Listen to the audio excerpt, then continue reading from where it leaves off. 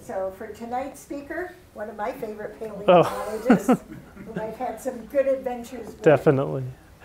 Oh. Well, this will be a pretty brief introduction, but you know, Randy's got a lot of connections to northern Arizona, where I was at the Museum of Northern Arizona for a lot of years. And, I kind of picked up on his existence through, you know, Dave Gillette and those guys when you were working, I guess, on the res on some stuff with him at one point. We thought of Randy and Jeff Marks and Sterling Nesbitt, this whole group of Triassic workers as the Young Turks, you know, coming up, and man, we were right. But Randy got his Ph.D. at Berkeley. He's been working in the Triassic all over the planet and other rock units, I think spanning the Mesozoic at this point, but all beyond the Permian, you know, before the roots of it. So the Young Turks have all done really well, and Randy's our own shining example of that. So the Young Turks of the Triassic had some good graduates. But we're not young anymore. Well, we're balding. I always think of you guys as young, you know. Because I remember I'd watch you guys huddling on the outcrop on field trips, and yeah, there's the Young Triassic Turks over there. Anyway. Great, thanks, Jim. Well, thanks everyone for attending both in person and online. It's great to be back, actually, you know, in one room together here, but also expand our audience online.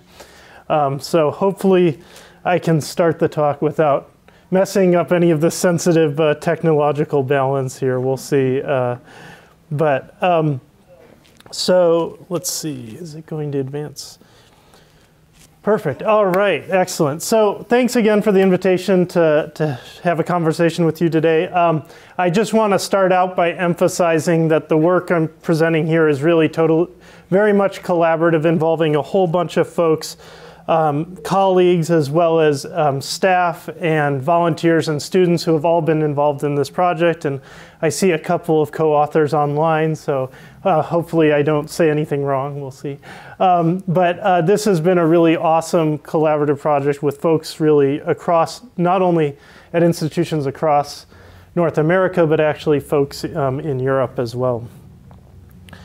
And I just want to say some of the research I'm presenting here, you're getting a sneak preview of. It's going to be coming out as a feature article in about 10 days, so please don't mention it on social media until the paper's actually out. So, but we're excited to be on the cover of the journal. So, how did this all start? Well, really the central question is asking how this really weird bone bed in the middle of Nevada formed.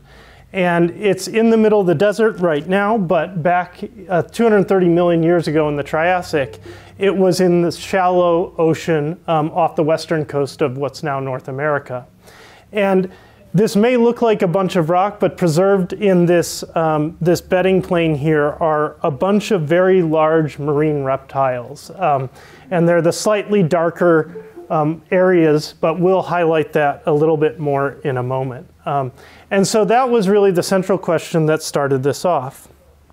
And this is a place called Berlin Ichthyosaur State Park, and it's named that because it was the site of a silver mining town in the late 19th and early 20th century named Berlin that's now a ghost town you can go visit. And then in West Union Canyon, just next to it, in the foothills of the Shoshone Mountains, there are all these amazing marine Triassic outcrops that have ammonites and clams and all sorts of things preserved, as well as ichthyosaurs. These ichthyosaurs were first recognized in the 1930s by local residents and by paleontologists, but they didn't really get studied in a serious way until the 1950s. This map here is a geologic map, so all the blue colors are different Triassic marine rocks that have fossils in them. And the work in the 50s was done by Charles Camp, who's a paleontologist at the University of California, Berkeley, and his teams found this amazing site that's represented in some of these field photos on the map up top that has at least half a dozen skeletons of these giant ichthyosaurs, these giant marine reptiles. And as they uncovered it, they realized, kind of like Dinosaur National Monument, this would be an amazing place to leave the bones in situ, and so people could come and visit them and see them in the ground. And so that's what they did. They ended up building a building all over it. It's not as big as Dinosaur National Monument, but it's preserved the bones in the ground from the elements. And here's the document for when they had the opening. I really wish I could be a member of the revived order of the ichthyosaur, but I guess you had to be there for the opening, sadly. And one of the things that often gets forgotten is that they didn't just find ichthyosaurs at that one place where they built the building. There's ichthyosaur bones and skeletons throughout the area. And in fact, here's another site that they're excavating where they found 4 different skeletons of ichthyosaurs in close proximity. And then there are many other finds throughout this little canyon.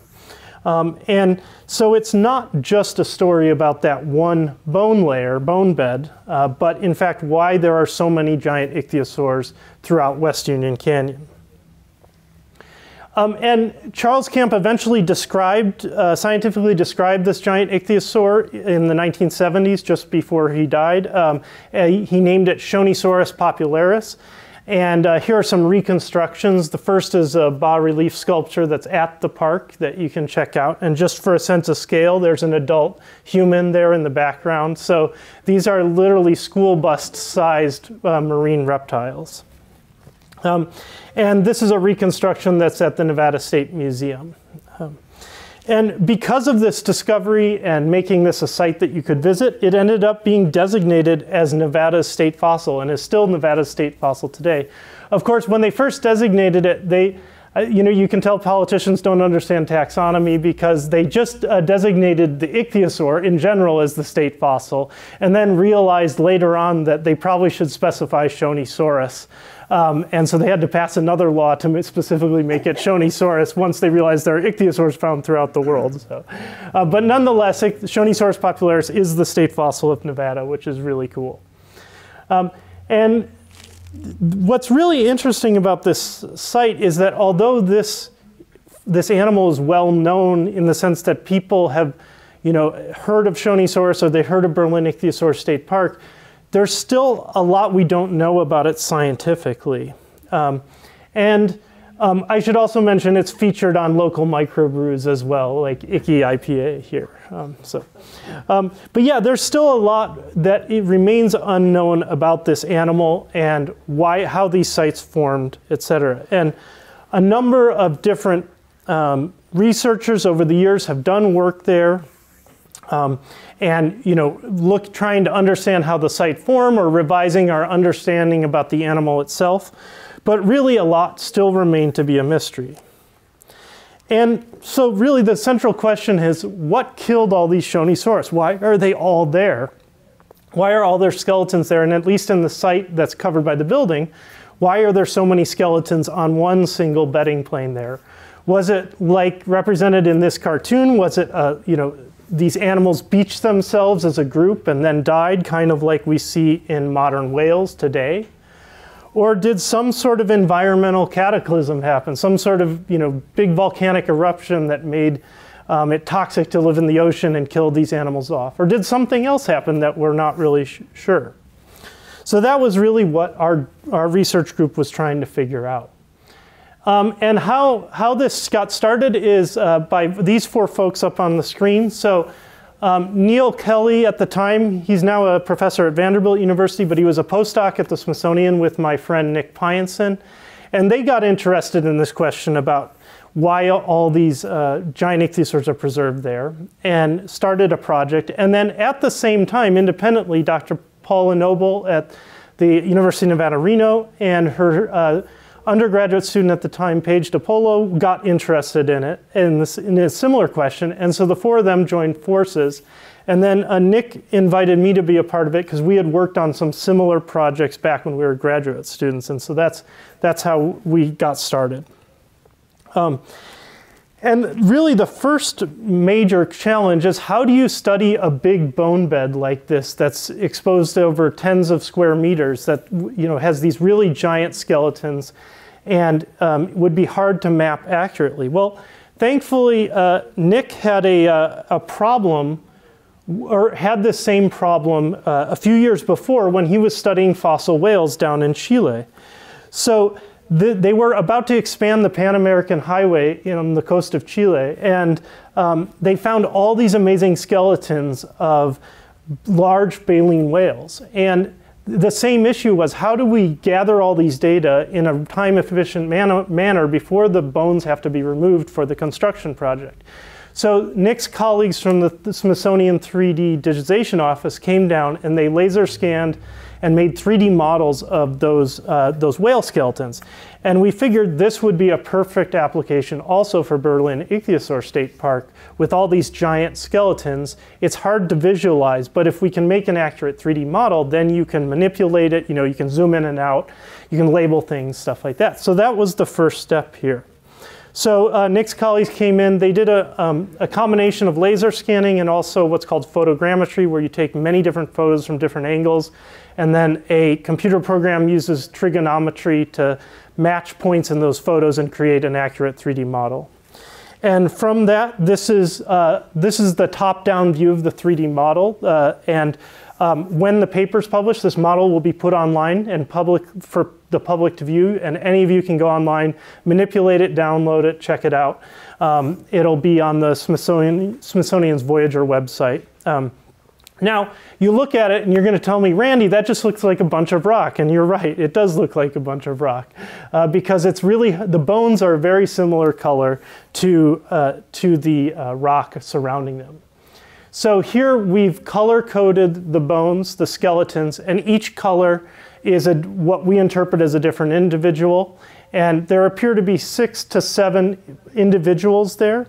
It's a little bit hard to see on the screen for those in the room, but there's an orange skeleton and a yellow skeleton on the right side there. I have an image in a moment that's a little bit clearer. They're all preserved on one rock layer, but because of faulting, those are the straight lines you see, things have shifted up and down slightly. And so this is another view. Here we've just highlighted the skeletons up top, and then the sort of color outlines down at the bottom, and that maybe gives you a better sense of the distribution of the bones in this quarry. And once we have this, we can actually gather some data and look at some clues that might tell us about how this site formed. So up top here, this is just telling each row is a skeleton, and then each column is a different region of the body.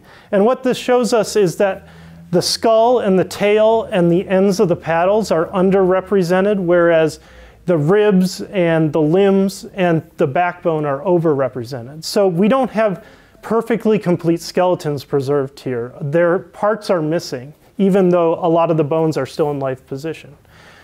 Down below, we have what's called the Rose diagram, and that just shows you the orientation. So the longer the wedges are, the more things have the same orientation. And hopefully you can see is that most of the skeletons are oriented in the same direction. So that seems to suggest water may have played a role in transporting or at least shifting these skeletons. They weren't simply killed and then buried right away. There's evidence they were modified after they hit the seafloor, so to speak. But we also wanted to look more into the geology and see what clues those could give us. And so we spent a lot of time digging trenches. This makes me think back to my parents always sort of threatened me that if I didn't get good grades, I wouldn't become a paleontologist and I would have to get a job digging ditches. Well, after 9 years of higher education, I am still digging ditches, and it is definitely a key part of paleontology, so the joke's on them. But one of the reasons we had to do this, even though this is in a desert, is that some of the rocks are limestone, which is very resistant to weathering and sticks out, but other parts of the rocks are this soft mudstone that weathers a lot. And so we had to dig trenches into that soft mudstone to expose fresh rock that you could actually see features of that's not altered by modern weathering. And that helps us describe the details of the geology. It let us take samples for geochemical analysis and also identify some of the invertebrate fossils that are preserved here, including things like ammonites. And we were not the first to work on the invertebrates. There's been a lot more really good work by others on that. And so what did we discover from this? Well, this is a little bit complicated diagram, but I'll just highlight a few things. The first is that we confirmed what others had suspected, that the skeletons of Ichthyosaurs are in different layers. They're not all in one layer, but they're spread throughout at least several dozen, if not 100 meters of different thick of layers. So there's repeated skeletons being preserved through time here.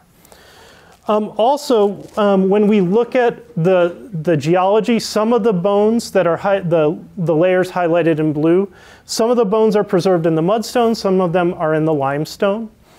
And when we looked at the chemistry of the carbon that's preserved, which can tell you a lot about paleoenvironment, there's no evidence of big changes in the carbon at the same layer as where the bones are. So if you expected some sort of environmental cataclysm to happen and kill off these animals, you might expect there to be a big shift in the carbon values where the bones are preserved, but we don't see that.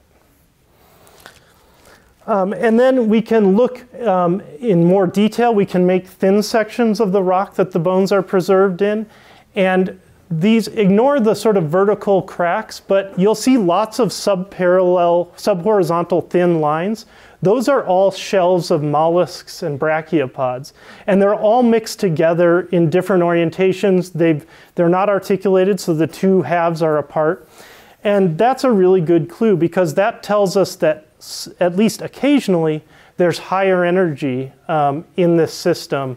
But then other times it's really low energy and quiet, because you've got mud being deposited, and mud only gets deposited in really low energy environments.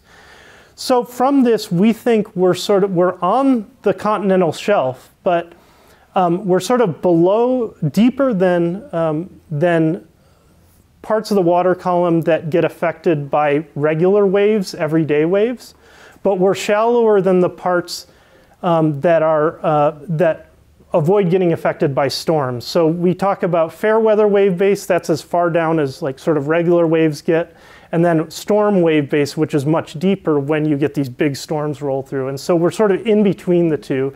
And this is, in part, all these shells are probably being transported by some of these storm events. And this is the type of rock that surrounds some of these ichthyosaur fossils, including the ones in the big bone bed that's covered by the building.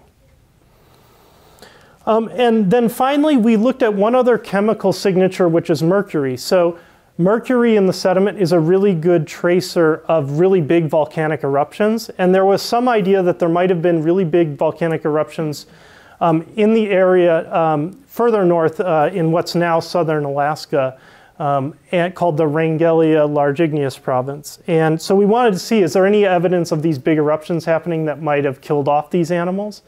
And mercury is a great way to look at this, but we don't see any blips in the mercury signature at the level where the bones are. So again, no evidence for big environmental disturbance or big volcanic eruptions happening, killing off these animals. And of course, we also wanted to go out and find new specimens to help, add data to the story. So here we are prospecting. In the upper right is my colleague Paige with a newly discovered partial lower jaw of Ichthyosaurus. And particularly exciting was the specimen that my colleague Connie there on the left is pointing to. Initially found, it was paired jaws going into the hill. And when we ended up excavating it, it turned out to be most of a skull and skeleton of Ichthyosaurus, really well preserved. Here on the right, picture on the right side is we're mapping part of the block there. And we also excavated a couple of other associated skeletons. You can see them mapping there on the left. So we got new information as well from new specimens, in addition to the ones that were collected by Charles Camp in the 50s and 60s that are at the Nevada State Museum in Las Vegas. Here's that jaw now that it's been expertly prepared by our preparator, Randy Johnson, at the Natural History Museum of Utah. We have most of the rest of the skull, but this is just a piece that shows. So one of the things you can see is that there are really big tooth sockets for pretty large teeth. And in my hand here is one of those teeth from the same specimen. And it's a nice, robust tooth. And it has big cutting ridges on it. So this is not sort of the tooth and jaw you expect for an animal that are just chasing after squid or something like that. These are the types of teeth and jaws you see in animals that eat larger prey. And so this seems to suggest that Shonisaurus was an apex predator. And while that might seem sort of reasonable, to anyone, and it's like, well, that makes a lot of sense to me. Actually, it had been a lot of debate. In fact, a lot of authors had suggested that in fact Shonisaurus had very few teeth, if any at all, in its jaws. So here's Camp's reconstruction, and he just put a few teeth at the very tip of the jaws. But we, in fact, can show that this animal had teeth throughout the length of both of its upper and lower jaws, and it was definitely eating big prey. It wasn't just eating soft-bodied prey or using suction feeding or something like that. So that was a new insight from some of these new specimens, because even though the old specimens had skull material and some good skull material, for some reason the jaws were never really well preserved. We also found other new specimens that were tiny. So what Neil is holding in his hand here is a tiny little single bone from the paddle, but it's tiny, tiny. It's not from a giant ichthyosaur. This is from a really small individual. And we found out while prospecting, also found evidence of really small individuals. So what you have here is on the left of that photo, there's an adult vertebra.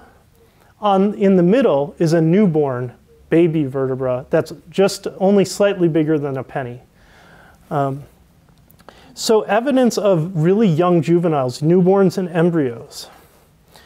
And in fact, this wasn't totally new, because Camp had mentioned in his paper that one of the specimens had small bones in the belly region that looked to be vertebrae or part of the backbone of an embryo. But weirdly, he never figured it. He never had any illustrations or pictures, and he never described it beyond this one sentence.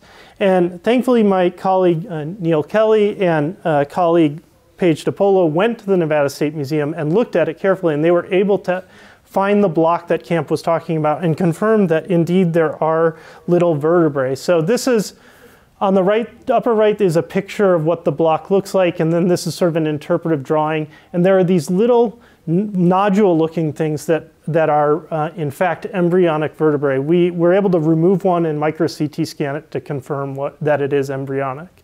So yes, at least one of these animals was pregnant when it died.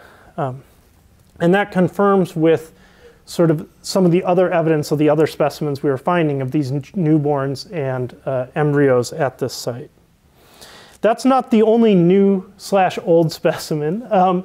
So Neil was going through invertebrate fossils collected from Berlin Ichthyosaur State Park that were at the museum in Berkeley, and mixed in with these invertebrates, these ammonites and clams and whatnot, he found this jaw section that never got separated out.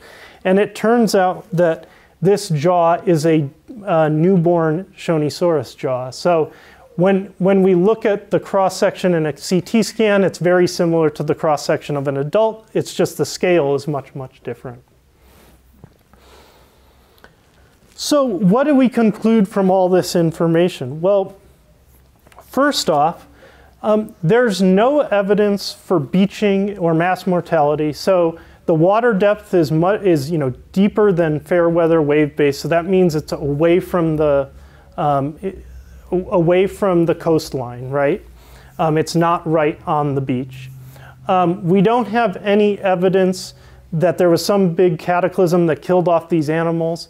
And in fact, the fact that there's repeated different levels that have skeletons in them suggests that they're dying over time, and that they are laying about on the ocean floor for a while before they're getting buried, and sometimes even maybe getting transported a little bit. And Shonisaurus is exceptionally common. In fact, this is the weirdest thing. We haven't found a single other marine reptile in this site. And if you look at other sites of the same age in North America and elsewhere in the world, you always find at least a few species of different marine reptiles of different sizes. And even when it's much less well sampled than what we see here. But that's not what we see. We have a few microscopic fish pits, one shark fin spine, and all the other vertebrate remains we found are Shonisaurus, this giant apex predator, which is totally the opposite of what you'd expect. Usually you find, a lot more of the base of the ecosystem, not a lot of the apex predator of the ecosystem. So kind of like Cleveland-Lloyd dinosaur quarry, it's an anomaly having all these one species of big predator being preserved there. And then finally, the demographics are really strange. We've got lots of adults and some embryos or newborns, but we've got no juveniles or subadults. So that's really bizarre. Why would you find that, right? So it's really, really strange pattern. And so what does this all mean, right? Well, the best that we can conclude is that this is evidence that Shonisaurus came together in groups to reproduce, probably to give birth.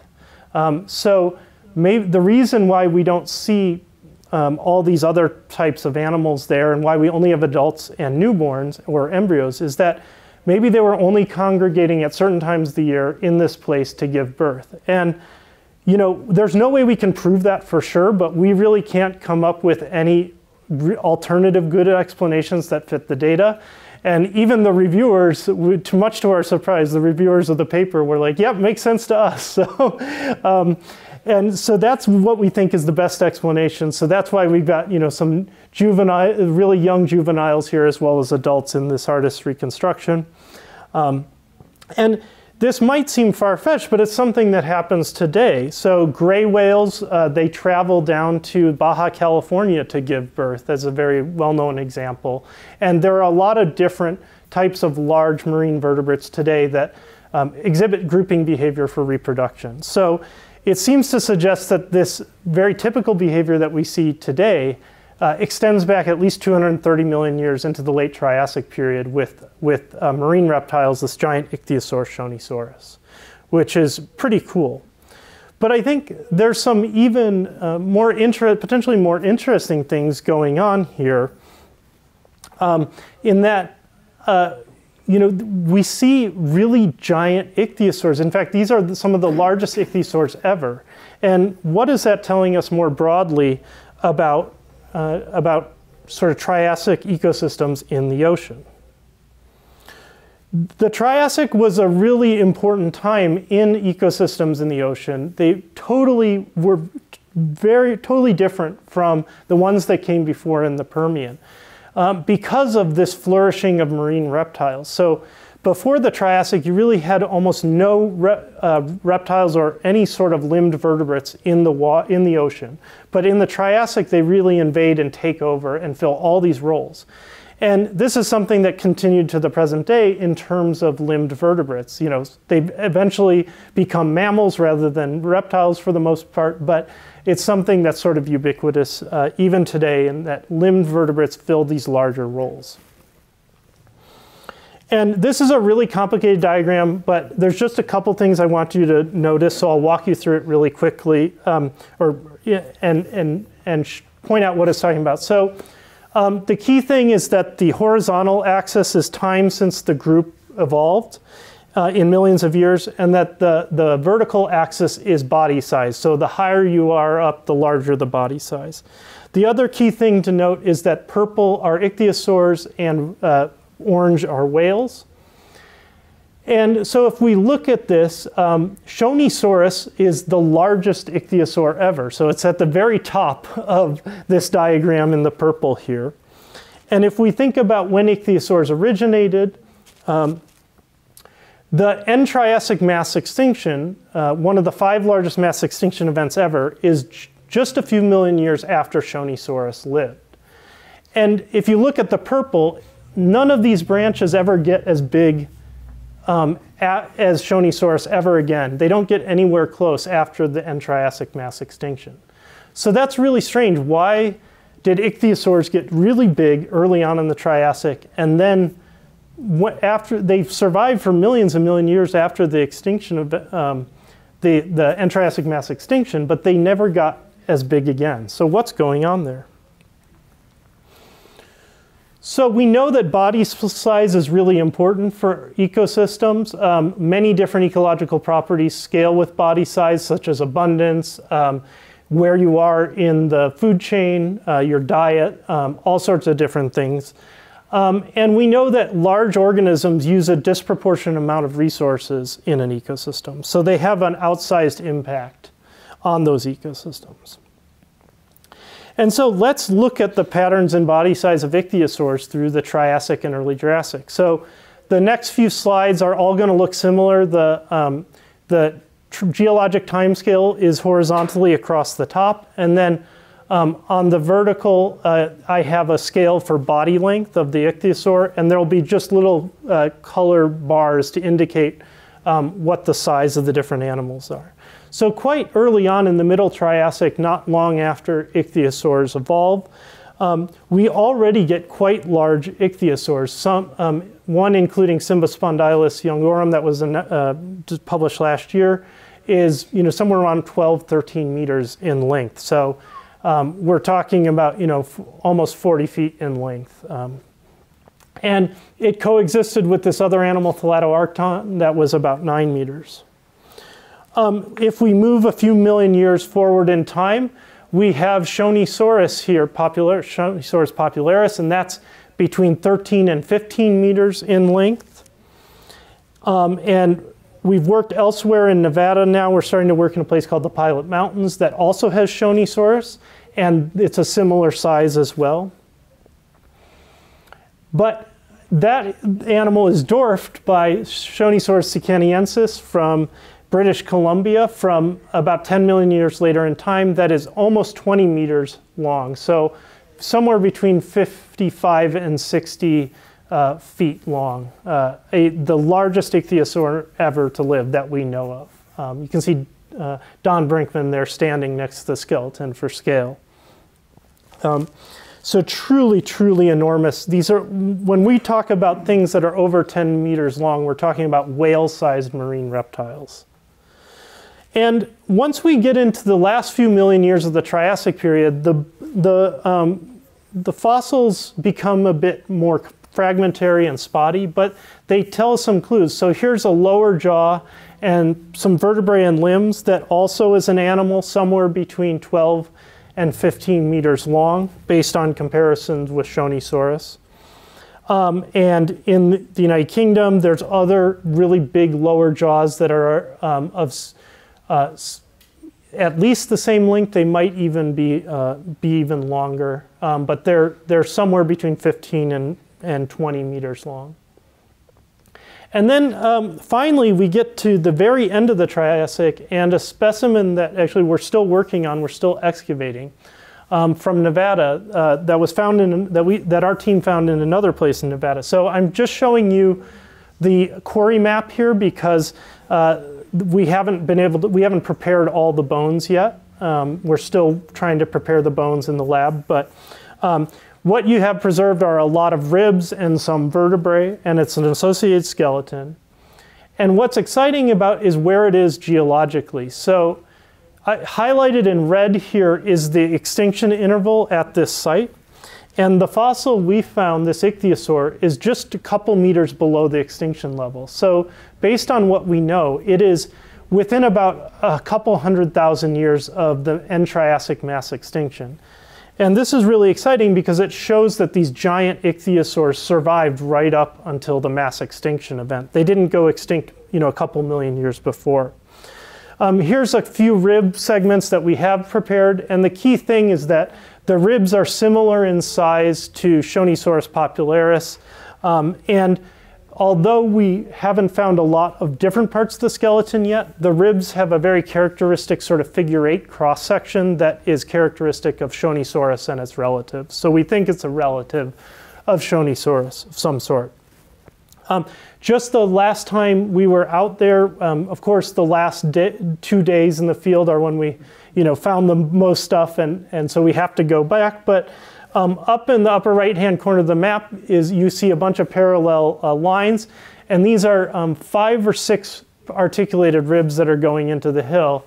And at least based on the measurements we could take in the field, these ribs are as wide as the largest ichthyosaur ever. They rival that British Columbia Shonisaurus in their width. So this animal could be easily over 15 meters long and up to maybe 18, 19 meters long. But we want to get it excavated and prepared before we say for sure. But certainly it's as big as Shonisaurus popularis. And it's living right at the end of the Triassic, just a few thousand years before the extinction happens. Once we get into the Jurassic period, things change. So the first 1 million or 2 years of the Jurassic, ichthyosaurs are really small. Once you get to about 200 million years ago, you get animals like Temnodontosaurus platyodon. This is actually the first ichthyosaur skull ever found by Mary Anning. It's a big animal, but it's tiny compared to the ones we just talked about. It's only 7 meters long. So. But its relatives start to get bigger during the early Jurassic. So we have another species of Temnodontosaurus that has a shorter snout but bigger skull with really big teeth for eating large prey. And it was probably an animal somewhere between 8 to 10 meters long, maybe a little bit smaller, larger. And by the time we get to about 180 million years ago, we have some really good fossils of Temnodontosaurus that show that Temnodontosaurus got up to about 10 meters long, but no longer. So big animal, 10 meters, that's still over 30 feet, but not nearly as big as Shonisaurus or some of these Triassic animals. Incidentally, this new specimen that got named the Rutland sea dragon, it was announced about a year ago. Got a lot of press. You can go online to Sketchfab and check out a 3D model of the skeleton in the ground that they made. So it's really cool, worth checking out. And so if we sort of summarize this, if we look on the right side, this is all the different body sizes. And remember, sort of purple lavender colors are Triassic and blue colors are Jurassic. Hopefully you can see that the maximum body size in the Triassic was a lot bigger than anything in the Jurassic. There's a little bit of overlap, but things like Shonisaurus are much, much bigger than anything that ever lived after it in the Jurassic period. And so with the new specimen, we can show that these giant ichthyosaurs definitely persisted until the end Triassic extinction event. But after the Triassic, we don't ever have again these truly giant forms that are much above 10 meters long. And what we do know from other discoveries is that there are other marine reptiles that get really big, such as plesiosaurs during the Jurassic period. So what happened? Why didn't ichthyosaurs ever get truly gigantic again? Well, we know from work by many folks, including your speaker last month, Dr. Kathleen Ritterbusch, who have studied the invertebrates across the end Triassic mass extinction, that there's a real change in the communities. The types of invertebrate animals that lived before the extinction are very different from the species and types that lived after the extinction event. So we know that there was a really big change in the composition of these ecosystems in the ocean as a result of this mass extinction event. And we know also that body size is controlled a lot by how much energy and resources you need.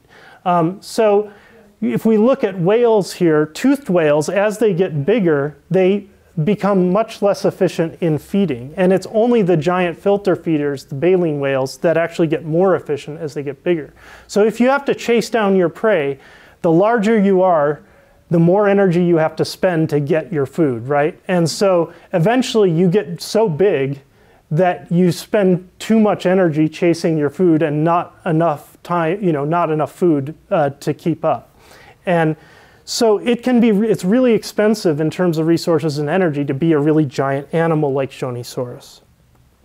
And it requires a really dependable source of high quality prey, right? Prey that's going to give you a lot of calories and the nutrition you need. So you can imagine that with a mass extinction event, with all these animals and organisms going extinct, you're not going to necessarily have a dependable prey source. All of a sudden the things you eat could have gone extinct, and that's going to cause you to go extinct. So we suspect, this is just a hypothesis right now, but we infer that these giant Triassic Ichthyosaurs lost their prey sources during this extinction event, and that caused a real change in the food web structure. And as these ecosystems recovered during the Jurassic period, that giant apex predator role got filled by other types of marine reptiles. And so ichthyosaurs were never able to expand again back into that role of being the giant apex predator. And they ended up becoming specialized actually as deep divers later on in the Jurassic period. So it's really cool how, although we get excited about superlatives, like the biggest and the meanest and all that, but those superlative animals like Shonisaurus can actually tell us a lot about how these organisms interacted in their ecosystems and how they evolved through time across things like mass extinction events. And so I think that's one thing that makes Shonisaurus particularly cool, beyond the fact of its just gigantic size. So with that, I want to thank everyone in the room and online for attending, and I'm happy to take questions. I think Jean said that she would be the traffic controller for the questions online. So thank you.